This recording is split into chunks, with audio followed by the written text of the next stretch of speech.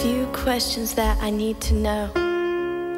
How you could ever hurt me so. I need to know what I've done wrong and how long it's been going on. Was it that I never paid enough attention, or did I not give enough affection? Not only will your answers keep me sane, but I'll know never to make the same mistake again. You can tell me to my face, or even on the phone.